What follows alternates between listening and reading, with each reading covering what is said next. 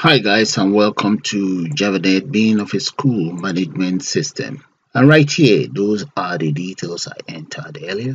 So let's show you guys what's going on here. Right here in the second tab, you get the details of this very student.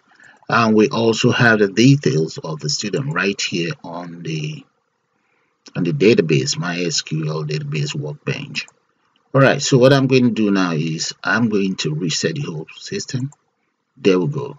And let's enter some other new student details in there. That's the student ID number, and the name of this student happens to be, let's say she is Grace Peters, and Miss Peters' address, let's say number 10 Little Venice. There, female, date of birth and mobile number, and Grace email is, there we go, at gmail.com, and guardian's details, Big Brother, and Big Brother's name is John Peters.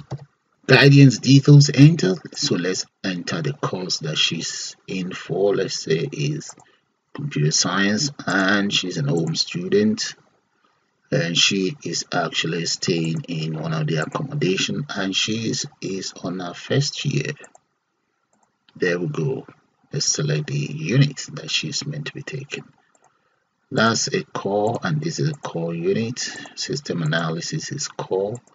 Data science, yes. Games, yes. There we go. So all we then need to do is, if you guys look in here, there's no details of her, and right here there's no details of her as well. So let's click on add there and click on OK, and come right in here. There we go. That's Grace Peters details. And if we decide to go straight into the MySQL database, all we then need to do is click on refresh, and that's our details. This is just an overview, and I'll see you guys with a full tutorial shortly. Bye for now.